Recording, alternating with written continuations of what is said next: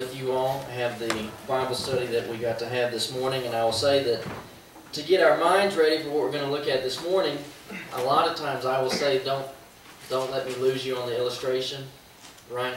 Some people get really going on the illustration and we miss the whole big point. One of the things that we talked about in the Bible class is how people are running wild with a misconception about the whole nation of Israel. And Dad brought up what the time frame would have been for Ronald Reagan and Jerry Falwell. And I read in a book not too long ago, actually was written, I believe, by a Baptist who wasn't going for all that, and he said premillennialism, he said, was nothing more than a scam to get Jerry Falwell and Israel rich. But people just go crazy with it, and it's because they take these concepts and they don't slow down and they don't look at the text and they don't ask enough questions. So this morning we're going to open up with this question. Do Christian liberties work the same way as nationalistic liberties? Now, we're going to have to say yes and no. And you basically see the picture here, we the people, and what's the fist doing? You're holding tight to your liberties. Now, when you think about this and we say nationalistic, when our rights have been infringed on, what have we been willing to do in the past? Well, if something is of such grave importance, then individuals have been willing to go to war over it. Are there some things we need to go to spiritual war over? Well, absolutely. The Bible says so in 2 Corinthians 10. But he says the nature of our warfare is not carnal. It's casting down thoughts and imaginations that exalt itself against God. So let's think about this. The way that we treat our national rights, and we're going to bring this over into the religious realm, and we're going to make some application, and we're going to go through and look at Old Testament examples. Just like last week, we looked at Hebrews 12:1, what great cloud of witness. And we said, what is that? It's the characters, the individuals in chapter 11 of Hebrews who did great things. We're going to look at a great cloud of witness again today. It's not going to be so many great things like last week, though. But think about this. Here's our national right. And it really is not a national right. It goes across the board to any nation, really, that you're living in. The nation ought to uphold this. Individuals have a God-given right to defend themselves. In Luke 22:36, Jesus said to his disciples, then he said unto them, but now he that has a purse, let him take it, and likewise his scrip, and he that has no sword, let him sell his garment and buy one. Now, we realize, I would hope that we realize, when Jesus actually gave the teaching of turn the other cheek, he didn't mean just let somebody sit there and beat you to death. And he didn't mean for you to let someone come in and just abuse your whole family. We have the right to defend ourselves. For us today in America, that's our Second Amendment right. Other countries may not call it their Second Amendment right, but they have this God-given right. But here's what, think about how we do though. Have you seen these people? Do you have the Second Amendment? Yes. Do you have the God-given right to protect yourself? Yes. Is it necessary to go into 7-Eleven with an AR-15 strapped on you? And really, what is the person doing when they do that? It's more, Mark says showing out, it's more of a thing of they really want to talk about it. There are better ways to talk about it. These type of individuals, look, do you have the right to carry the AR-15 this way? Sure. I wouldn't want to do it. Why? I don't want, if somebody else has a gun, they know right away we're taking this dude out first because he's got this big old gun. I just don't want that type of attention. But what are they doing? Some of these people just want to put it in other folks' face. I just don't think that's conducive to the discussion across the aisle. People are saying, well, you don't need to have this type of gun and whatever. This lesson's not about guns, so don't let me lose you here. We're talking about the way that people have a liberty, and instead of just enjoying it, taking it, saying, yeah, we have the right to bear arms, they then have to exude and put that in other people's faces. Now let's think about this. Do we just have infinite liberty in America? And what we're going to do, we're going to come to, can anybody, I'm saying, if you think of the word liberty, you know where we're going in the Bible. We're going to Galatians chapter 5. People, and they do believe this though. People will talk to you and they just act like they have any rights. You know, that if you just do anything to me, I can do whatever I want back to you. It does not work that way. And we'd say this. People would say, well, that's my right. Where we are in America, basically people would say you have the right to sleep with anybody, and then you then have the right to go and get an abortion. Well, wait a minute. That's where we need to start having some discussion. Do you really have the liberty to take a life away from somebody else? And then what happens is you start getting into all these discussions, and you basically have to frame it a certain way. I read a book about it's called Tactics, How to Talk to People. And he said, we need to be very careful how we start the discussion because that's setting the pace for where we go. This man was talking to a woman in the supermarket, and the topic of abortion came up. And you know what he said? Getting it started. He said, so you're okay with killing babies? And the term abortion never came up. Why? Because he set that tone.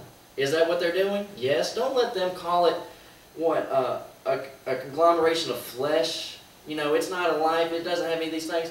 And you think about this, I'm saying the argumentation, this isn't our lesson either. But the way that people think, they don't really carry out to logical conclusions. She says, my uterus, my opinion. If you're carrying a girl, does she get an opinion? My uterus, my opinion? This doesn't make any sense. They don't carry these things out to their logical conclusions, but we have to think about this. We know, and think about this, we have the Revolutionary War, 1776, we declare our independence. People would say we came out from underneath the tyranny of England, and what did we get? You still had laws.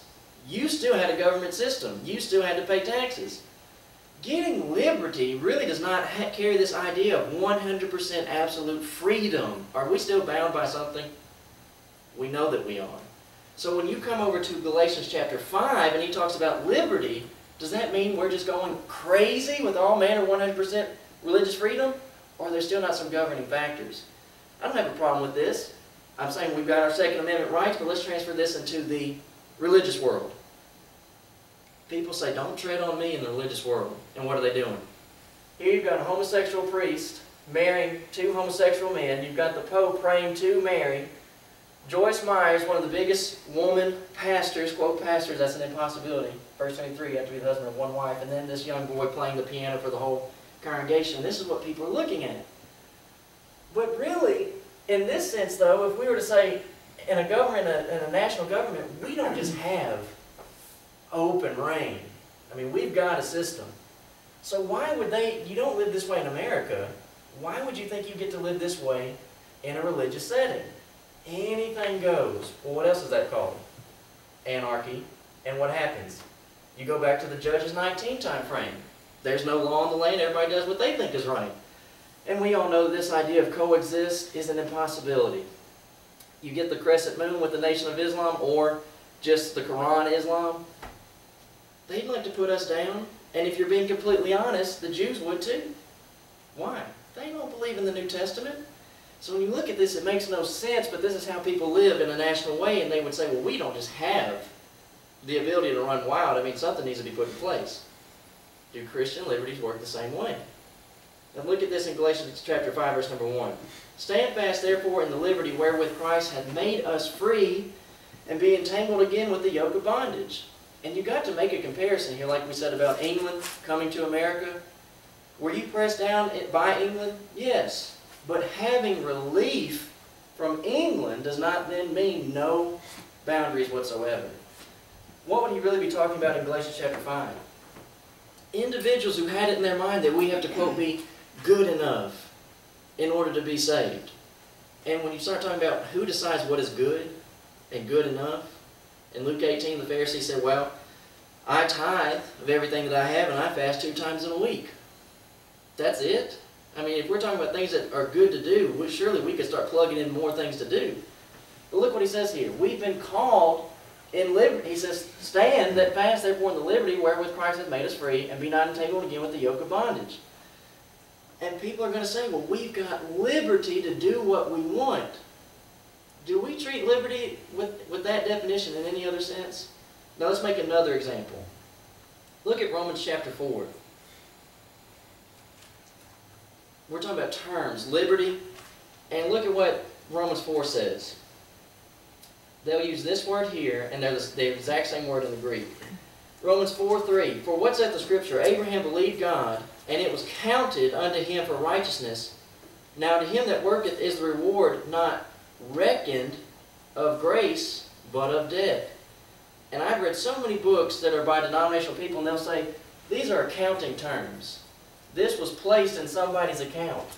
Listen, just saying that, oh, this is an accounting term. does not then just take away this idea that nothing has to be done. What did Abraham have to produce? Faith. What was it placed into his account for? Faith. But they come up with this one idea, like they treat liberty and say, well, if you've got liberty, then nothing can press against you. We never treat liberty that way. We realize that we have freedom, freedom from oppression, freedom from tyranny, but we still have bounds set into place. Now look at what he says in Galatians 5:13. A lot of people would just rather not read this verse. For brethren, you have been called unto liberty, only use not liberty for an occasion to the flesh, but by love serve one another. Now, this is a point I would like to make about spiritual liberties, not necessarily the same thing as physical liberties. With our liberties that we have, what does he say that we should not be doing with them? And you're imagining the people who come in with their big guns into the 7-Eleven. They want you to see that. He says here, we shouldn't be pressing our liberties on other people who may not see them as a liberty. But by love, serve one another. Use not it for an occasion to fulfill the lust of the flesh. Look at 1 Corinthians 8:13. In the chapter 1 Corinthians 8, you've got some people who have certain problems with eating certain meats that had once been offered to an idol. And Paul says, look, the idol is nothing. Eating meat is nothing. But look what he says here. Wherefore, if meat make my brother to offend, I will eat no flesh while the world standeth, lest I make my brother to offend. Terms. This does not mean if it makes him upset. A lot of people would be upset for somebody owning an AR-15, and they say, well, I don't understand why you need that. That doesn't mean anything to you. This person has a deep-seated conscience problem. Why? Because they associate it with sinful activity. These individuals would look at the meat and say, look, we left out of that idolatry. We don't want any part of it. And Paul would say, that's fine. When I'm with them, I won't eat the meat. See, that's how Christian liberties work.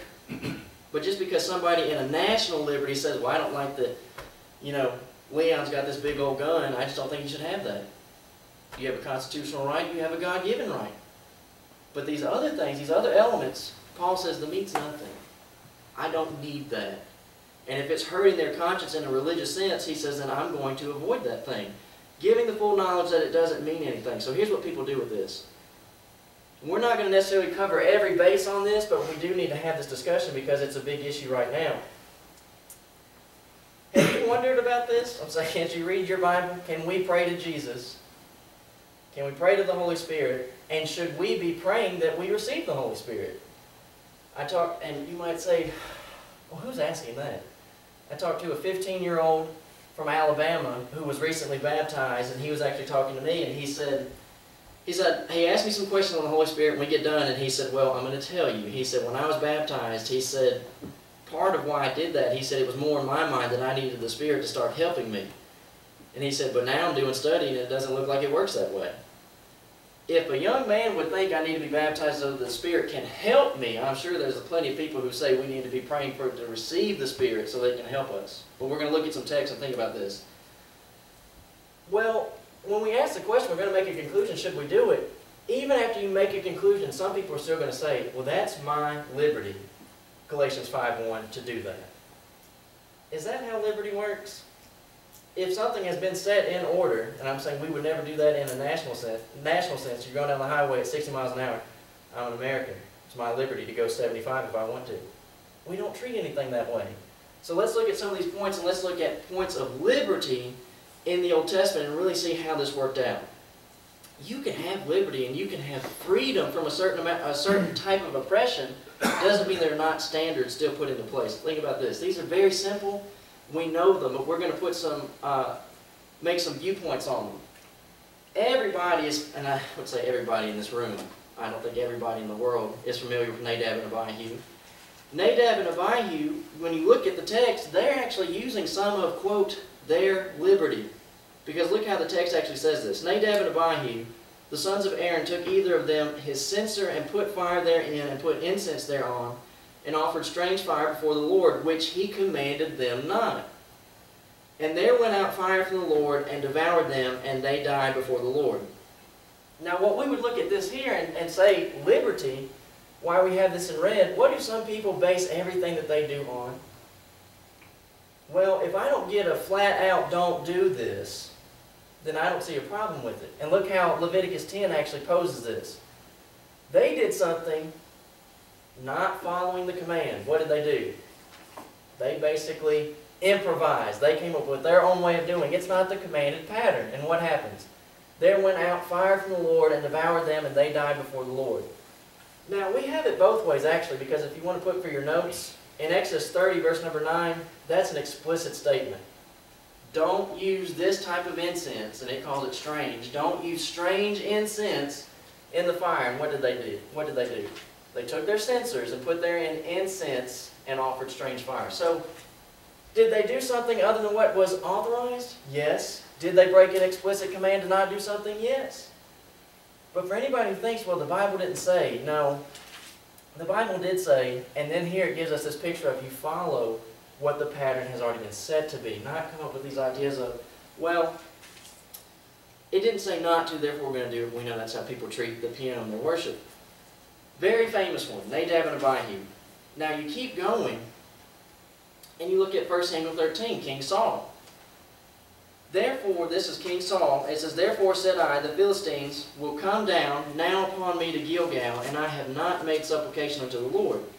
I forced myself, therefore, and offered a burnt offering. This is 1 Samuel 13:12. And if you look at 1 Samuel 10:8, this is where the whole picture starts. Samuel says, I'm going to come to you in 7 days. I'll offer the sacrifice for the people. Now, when you look at passages like this, and we're talking about Galatians 5:1, an individual has liberty, is what the text says. But does liberty then give the idea that you just get to do whatever you want to do? And in situations like this, when you look at 1 Samuel 13:12, what's interesting, just like with Nadab and Abihu, in Nadab and Abihu's situation, it says they didn't offer according to the command. And when you look at 1 Samuel 13:12, you actually have a picture of an individual when it says, I forced myself to do what? To do something that I normally would not do. Now, when you look at this, and I'm saying, it would have been better, 1 Samuel 15 is going to come along and say it's better to be obedient than to offer a sacrifice. But what does Saul actually have a problem with here? Why would you force yourself to do something against your conscience, when which we know he doesn't have Romans 14. But Romans 14 says not to do that. He's basically having this problem here, and he said, well, I don't know that Samuel's going to show up. We're almost at the time where he's supposed to be, and he's going to offer for the people. And he makes up in his mind, for some reason, he's held up, he's not coming, and you force yourself to do this. Instead of realizing, can God actually cover his people without the sacrifice? If they're going into a battle, can he not actually take care of the people and realize, look, this is what the prophet said, but he's not here. God is still going to take care of us even though the man failed to show up. But he forces himself to go ahead and do it. What's the outcome? Nadab and Abihu are devoured by fire. And then let's look at verse number 13 of 1 Samuel 13. When you look at this, and I'm saying it's easy for us to understand where he was coming from. I would say this is exactly the same thing as Abraham. In Genesis 16, Abraham doesn't know that Sarah is going to be the mother. He just knows a child is coming. So what does he do? He comes up with his best idea of what to do. Saul says, well, we don't know that Samuel's going to show up, so what can we do? He's working out his best way, but that wasn't the good choice. Look what Samuel says. Thou hast done foolishly. Thou hast not kept the commandment of the Lord thy God, which he commanded thee. For now would the Lord have established thy kingdom upon Israel forever. What ends up happening? Saul basically begins his way out. Saul was chosen by God. The people didn't really appreciate Saul. He's a humble man. Not only is he a humble man, I think he did a good job as a parent to raise Jonathan to turn out the way that he did. All kinds of good qualities for him. But what ends up happening? You make this big mistake and it changes the whole trajectory of your life. But somebody would look at that today, if we were living then, they would say, well, that's Saul's liberty. But we have to ask the question, is that really what Galatians 5 is trying to teach us? That in these circumstances, depending on the situation, we might break or alter God's law in some fashion. And it's good for us in the study that we're doing, because we could look at Saul's situation and say, well, you know God didn't need the animal to protect the people, because Habakkuk 2:4 says they were going to go 70 years and never make a sacrifice. Were they going to be okay? Habakkuk 2:4 says they would be okay. So you and I get to look at these passages and realize that God is gracious, but God still expects us to follow his law. He didn't have liberty, and he went against his better judgment. And whatever excuse you could make and say, look, I didn't want to do it, but I did, that's not going to be enough. You've already basically messed the whole system up and set the course for the future. Now look at 2 Samuel 6. We're noticing, aren't we, these aren't just open states of rebellion. I mean, these are some pretty good folk. Now, there's some discussion to be had about Nadab and Abihu. But I don't think that Saul was necessarily acting in just this presumptuous thing. He says, I forced myself to do it. When you look at 2 Samuel 6, this is Uzzah. And when they came to Nachon's threshing floor, Uzzah put forth his hand to the ark of God and took hold of it, for the oxen shook it. Now, we've had these discussions. When this is overlaid with gold, the ark is overlaid with gold. When you're talking about the materials, is that gold any more precious than any other type of gold? Is the wood more valuable than any other type of wood? No, we know it. Even God would say it's just a box. But what is actually the symbolization of it? It's a holy thing. Who among us, if we had an item like that, would not say, you can't let it fall, and what happened? Crack?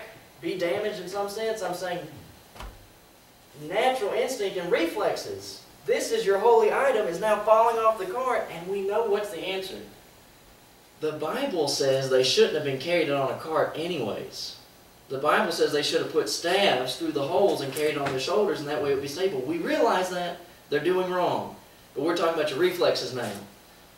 I can't say that reflex-wise I would not reach out and grab that thing.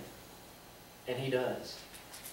For the oxen shook it, and the anger of the Lord was kindled against Uzzah, and God smote him there for his error, and there he died by the ark of God. 2 Samuel 6. And for your own notes, Numbers 4:15 is one of the passages where it says, carry it by staves, not on a cart. They should have known better. And you think about this. If we're talking about liberty and excuses that could be made, somebody could say, good intentions, liberty, he was trying to do the right thing. The right thing is to consult with the Bible and figure out what you're going to do before you start doing it. Rather than just throwing everything together and say, well, they got the ark and we got to bring it back to Shiloh. How are we going to get it here? Then you might have this to be said. Why didn't somebody instruct him? I don't know. Maybe they all collectively together by this time frame don't have any better sense. How is it the case that they're without the ark anyways? You go back to the beginning of the book of Samuel, and it's been gone a long time. Eli's sons, they take it out into a battle as if it's some lucky charm. The Bible never said that the Ark of Covenant worked that way. So people are using their liberty. See how that works? Sons of Eli used their liberty to take it out into a battle. They lost it. Uzzah's using his, quote, liberty to carry it on an ox cart, and he touches it and he dies. Now, people, what's an excuse that someone could say as we're looking at this material? That's Old Testament. Listen, Romans 5 says they had grace under the Old Testament. Look at Romans 5, verse number 20. That's really not an issue. And they surely had the information. Moreover, the law entered that offense might abound, but where sin abounded, grace did much more abound. Did they have a load of sinful activity happening in the Old Testament? Yes. But look what he says here. There was enough grace to cover these folk. But what we're seeing is using just putting a label on it, liberty does not make it justified.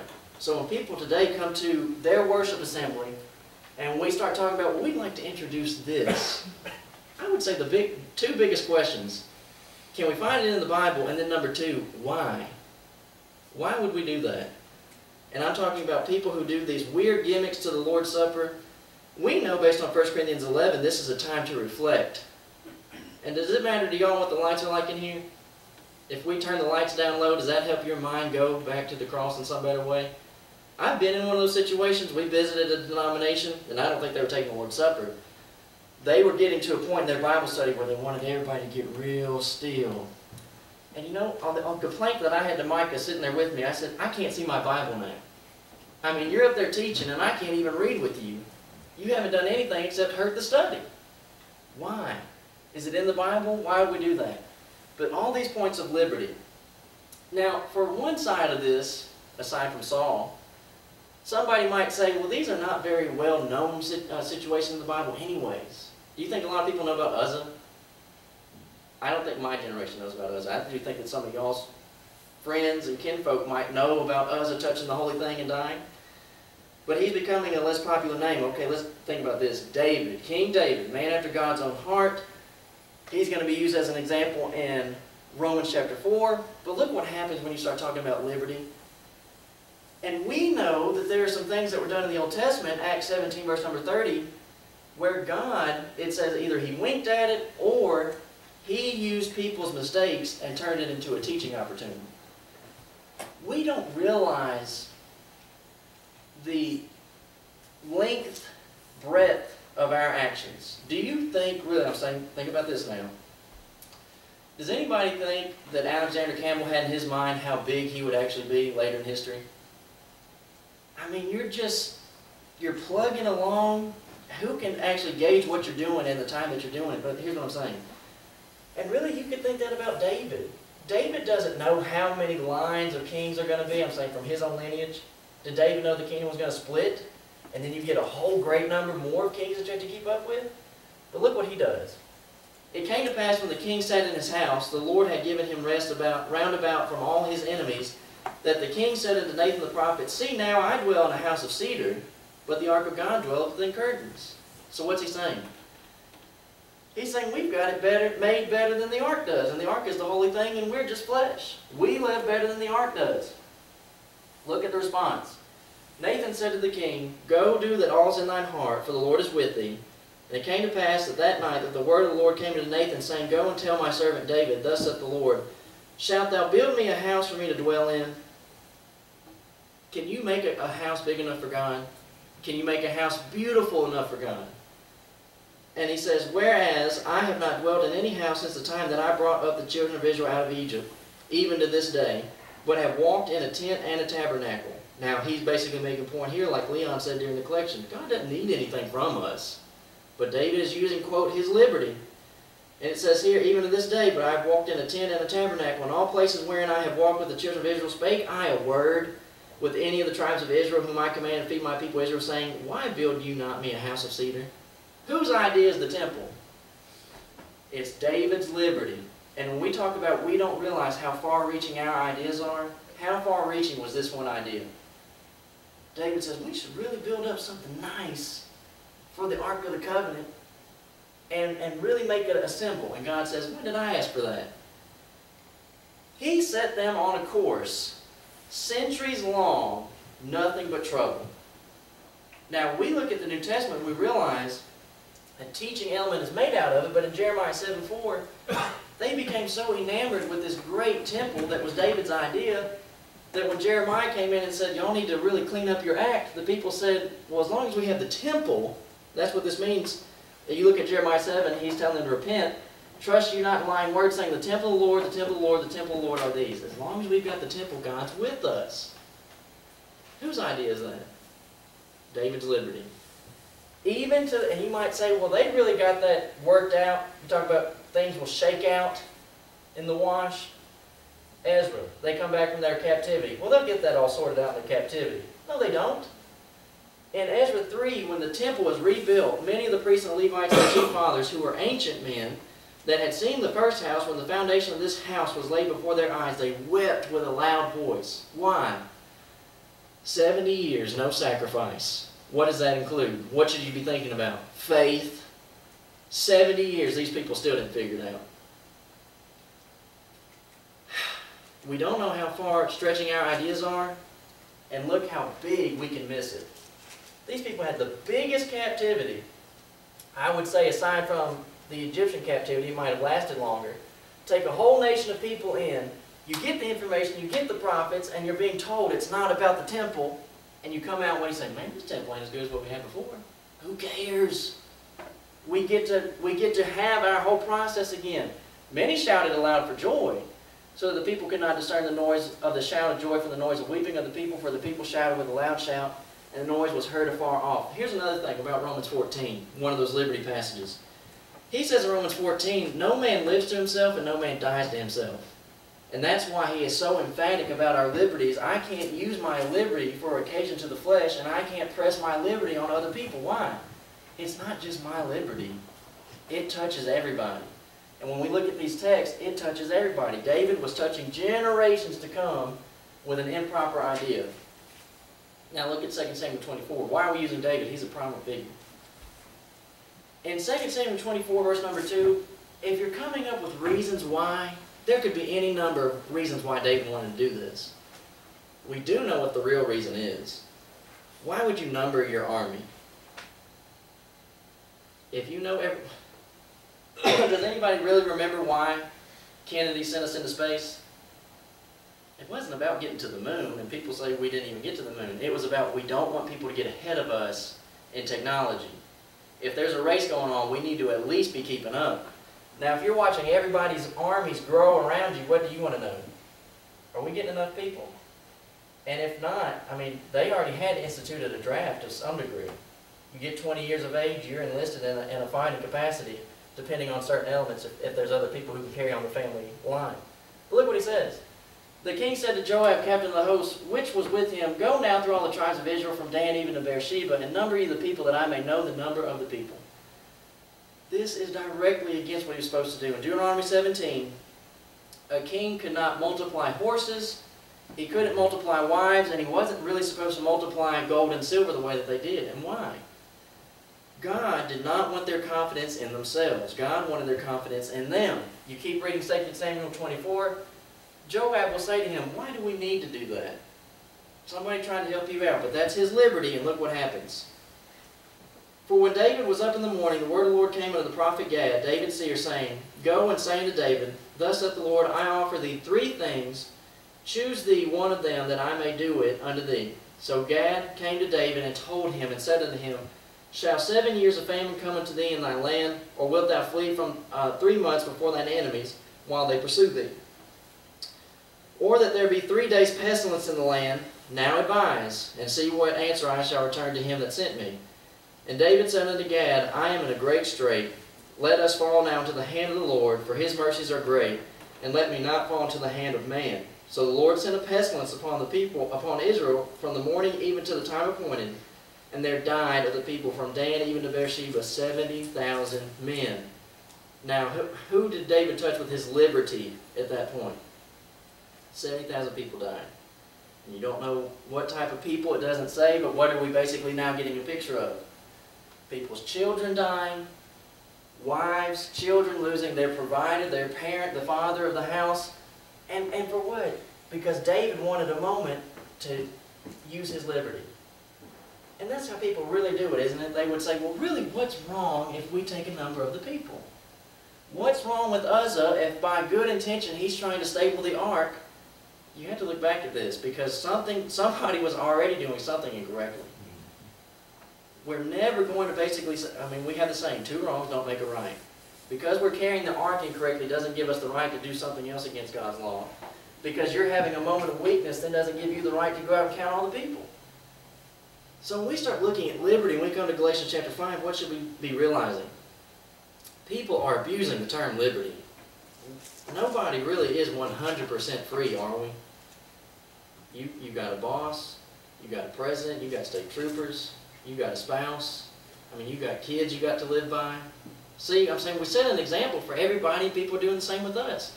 Nobody lives or dies in themselves. You're being touched in all kinds of different ways. And so we start talking about, well, my liberty.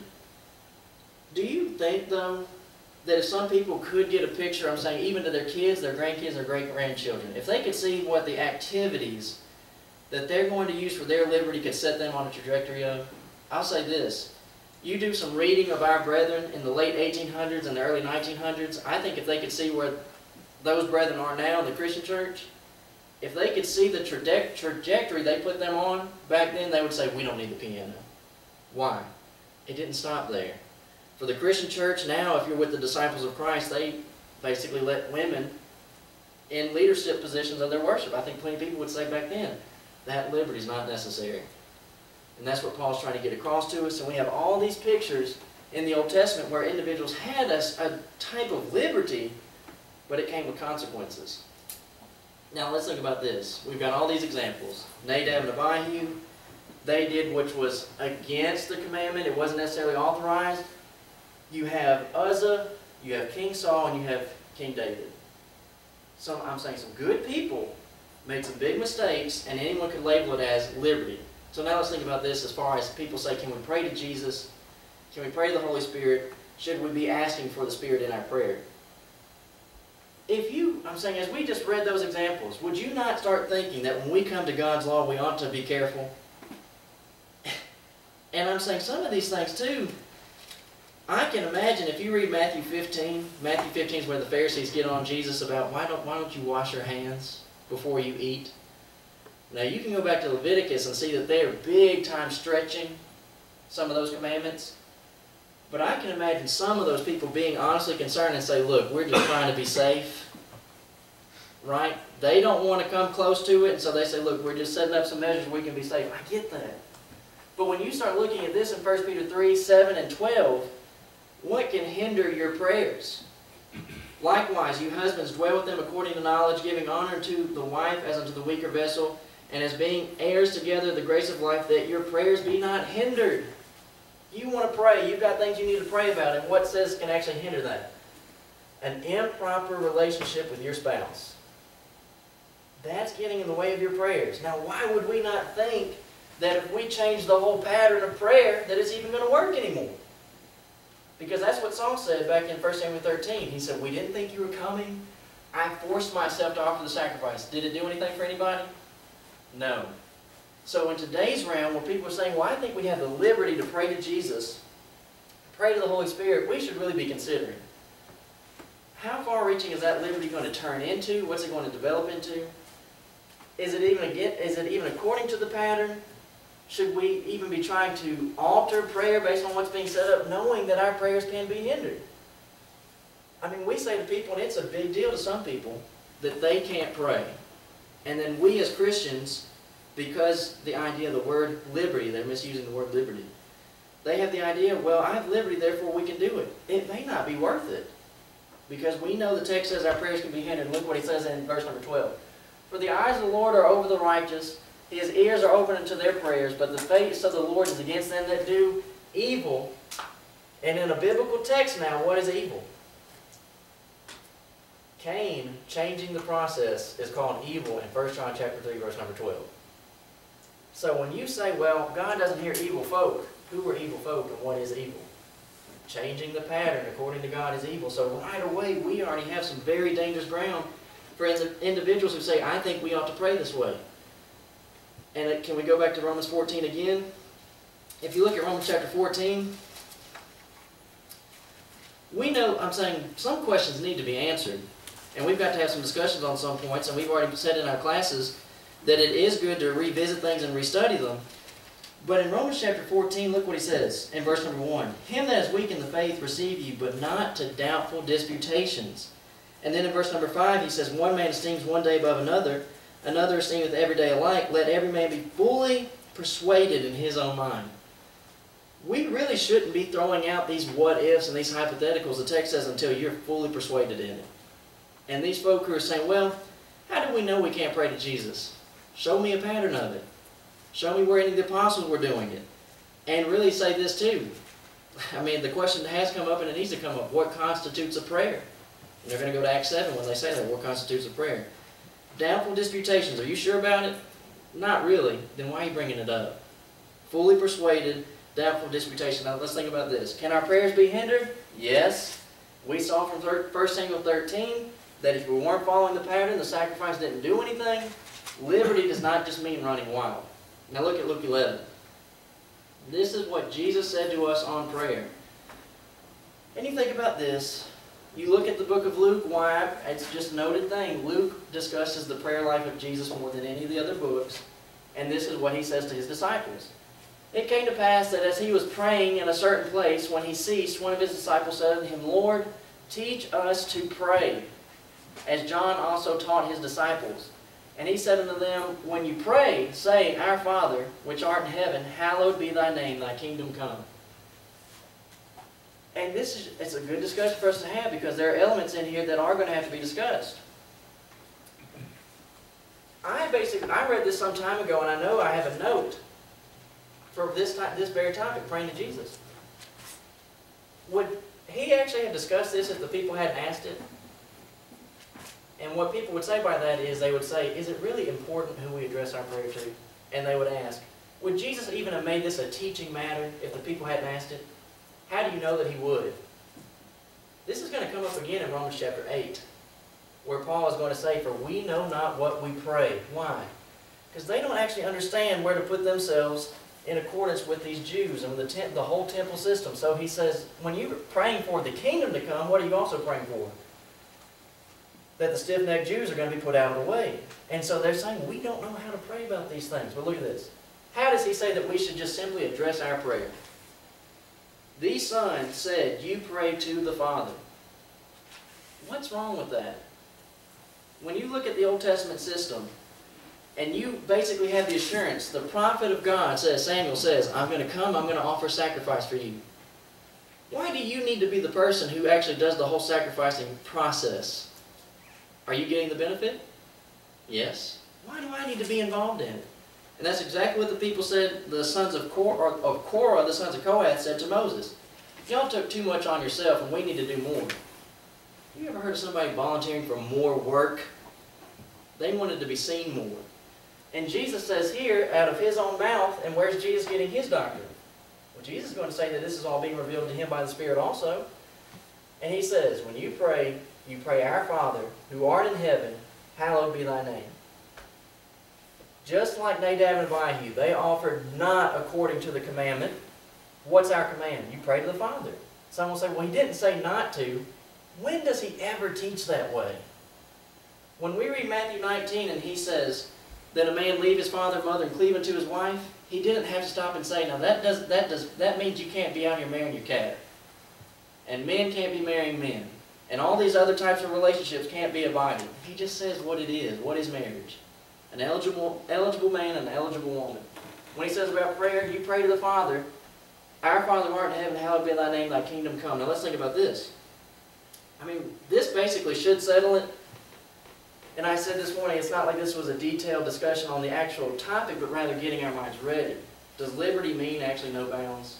Or does liberty mean the freedom from oppression that these individuals faced under the law? That we ourselves would feel if we thought that we had to prove ourselves by a law system. Let's move to the next point. He said pray to the Father. And then Luke 11, look at this. Should we be praying for the Spirit? Just like we talked about a couple weeks ago, we asked the question, there's a command in 1 Corinthians 13 where he says, desire spiritual gifts. That's a command that he gave, Paul gave. Do we desire spiritual gifts? And we would have to say no, because they don't exist for us in that capacity anymore. When you're reading Luke 11 and somebody might say, well, Jesus said pray for the Spirit, so why don't y'all pray for the Spirit? If a son shall ask bread of any of you that is a father, will he give him a stone? Or if he ask a fish, will he for a fish give him a serpent? Or if he ask an egg, will he offer him a scorpion? If you then, being evil, know how to give good gifts unto your children, how much more shall your heavenly Father give the Holy Spirit to them that ask him? But we have to think about this. In the book of Acts, and we have to use the book of Acts because that's our starting point, who ever prayed for the Spirit and got it? You never see that. In Acts chapter 10 and Acts chapter 11, Cornelius has no idea what is going on. The only information Cornelius has is send for Peter to come down here and teach you.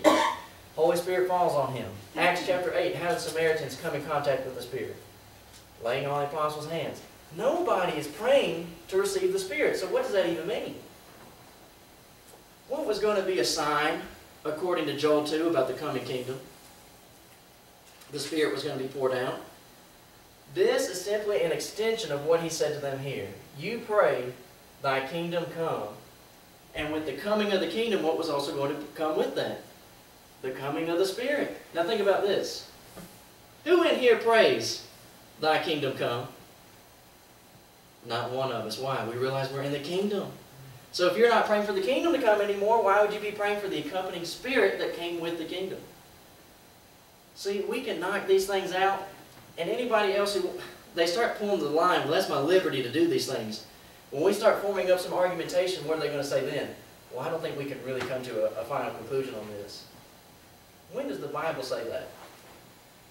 If he tells us we can have the same mind and same judgment, and think about this. We have a set pattern on how to pray. Why would you want to deviate from that? And people would say this, well, I think it's disrespectful that we don't give Christ and the Holy Spirit some reverence in our prayer. Why would you not give them reverence by doing what they said? And if you look at John 15, at the end of John 15, there obviously is a set pattern of authority between the Father, the Son, and the Holy Spirit. And if they don't have a problem with it, why would I? So let's think about this. Did he tell us in Luke 11 who to pray to? Jesus did. He said you pray to the Father. And he gave us who to address. He did give us some subject matter that still stands. We pray for those who do us wrong. We pray for our daily bread. But we don't pray for the kingdom to come because we realize it's been established. And therefore we wouldn't pray for the Holy Spirit that would come with the bringing of the kingdom. So think about this. This would be pretty easy to show people. They ask us, why don't y'all pray to receive the Spirit? We can show them the kingdom is here. We don't have to pray for the Spirit. We have the Word. We don't have to pray for the Spirit. And this is what we can say to them. You may not receive the Spirit like they did, but you can enter the same kingdom that they did. And that's what we discussed in the Bible class. We're asking people questions to get them thinking, but on the background, we really have a direction we want them to go. I have no problem talking about the Holy Spirit with individuals, because in my mind, I'm basically going to be working them back to what they really need. Let's put it this way. Even if we did get the Spirit like they did in Acts chapter 2, people in denominations wouldn't have it. They're not being added to the church, Acts chapter 2. They're not obeying the gospel in Acts chapter 2. You may not receive the Spirit, but you can enter the kingdom, just like they did, John 3:5. Jesus answered, verily, verily, I say unto thee, except a man be born of water and of the Spirit, he cannot enter into the kingdom of God. And someone might say, well, you're using John 3:5, and it says the Spirit's in there too. We've had this discussion. If you read 1 Corinthians 12, Paul will say they read Moses every Sabbath day. Well, how do you read a person? The people are reading his writings. So when it says here, except a man be born of water and of the Spirit, we're following what the Spirit is actually dealing out. We're following the teachings. And what's that going to involve? Being immersed in water. He cannot enter the kingdom of God any way else. Acts chapter 8, verse number 12. But when they believed Philip, preaching the things concerning the kingdom of God and the name of Jesus Christ, they were baptized, both men and women. You can enter the kingdom. And right after these people were baptized, why did the apostles have to come down from Jerusalem? Because the Spirit hadn't touched anybody. Entering the kingdom and being baptized really don't have anything to do with miraculous ability in the first century. It had to do with, can you find an apostle and will they lay hands on you? And when you look at some of the scriptures too, I don't think they laid hands on just anybody. Because he's going to say in 1 Corinthians 12, not everybody's a worker of miracles. And there were some people like Acts chapter 8, Simon the sorcerer, who would just want to abuse it. So there's going to have to be some usage there. What's really important, you look at these people, they did have the Spirit helping them, they had the Spirit giving them information, and you see people like Peter still getting mixed up with the Jews and the Gentiles. The Bible never said that the Spirit was given to help people stay away from sin. It was there to give out the information, and they have free will to do with that information what they're going to do. So this morning, would the analogy that we made make sense? You can be taken out of the tyranny of another nation, but you still have a law system. You still have some governing factors. Do we have liberty today in Christ? Yes. Does that mean He left us without any standards and any boundaries? No. We don't have to worry about the ramifications of them necessarily, because Romans chapter 8 tells us the blessing we have to be in Christ. But you don't get that blessing unless you're in the kingdom. So this morning, as we study some of this information out, is it for ourselves? Because this right now is a hot topic. Praying to Jesus, praying to the Spirit, praying for the Spirit. Is it a hot topic? Yeah. We need to know that information. But on the same token, we need to know how to take this information, give it to our lost friends, and get them to start seeing the truth. You might have, they think they have the Spirit, but are you even in the kingdom? And somebody might say, the kingdom's not even here yet. What are you talking about? Here we go. I mean, at that point, we should be saying to people, buckle up, right? Because we got a lot of ground to cover, but they can understand it. This morning, it does just take the amount of our willingness to do it, to talk to these people. And there was a point that Dad made in the class, and we'll close out this morning. We already said about these individuals and their liberty, how many people they touched. And we've covered this in our prophets class, but let's close out this morning with this. Look at Amos chapter 7. You know, I'm saying, you've already lived through it. People are talking bad about you. They call you a stick in the mud, and they probably call us worse names than that. But when you look at Amos chapter 7, and people talk about the Church of Christ and their reputation, people say it this way, every knock is a plug. In Amos chapter 7, look at this. Verse number 10. Then Amaziah the priest of Bethel sent to Jeroboam king of Israel, saying, Amos has conspired against thee in the midst of the house of Israel. The land is not able to bear all his words. Was Amos actually in front of the king speaking to him? No. But the audience that Amos was talking to took that same message and delivered it to the king. Why? Knocking Amos. And what's the text going to say? Amos is going to say, I'm not a prophet or the son of a prophet. And they're all going to be saying, some country dude come up in here talking about our idols. Talking about Jeroboam too is going to be put down. And what did they all have to see? That exact same thing happened. So when we're talking to people, and maybe we're not going to reach them with the truth, but when they take our message, which is the gospel message, and they take it to somebody else and they talk trash about it, somebody else that's hearing it might say, you know, that actually does make some sense though. And then they might say, you've got to give them something on this because it's in the Bible. It clearly says it. Don't get discouraged on these things. We have our liberty, that's for us. Does that mean we get to run wild? No, but we're trying to get people to come out from underneath the oppression of sin so that they can feel some relief. Matthew chapter 11. They're tired, they're carrying a heavy load, he wants to give them some relief. And we might think that we're not going to accomplish that, and I'm saying Amos 7:10, with the individual that you and I have in mind, maybe not, but they might take that and give it to somebody else. And I'll say this too. Time frames, people that we're saying now, they may not even go to church. But when times get hard, and let's say they've got kids, they never went to church, kids start asking, why did we never go to church? And what can they say to their kids? People will say things like, well, we never found a church of Christ to go to. And isn't that sad? They could be telling their kids, well, if you're going to go to church, this is when you need to check out. All we've got to do is put the information out there and realize how much influence and how far-reaching all of this is. This morning, hopefully this information, as we looked at the idea of liberty, realizing we do have liberty, but that doesn't mean we get to abuse it. We should be enjoying it, though. And as we look at all these points that we saw in the Old Testament, realize what great influence and outreach we really do have, and we should be taking advantage of it. And if we're not, we do need to be making some changes. So let's think about this as we stand and sing the song of encouragement.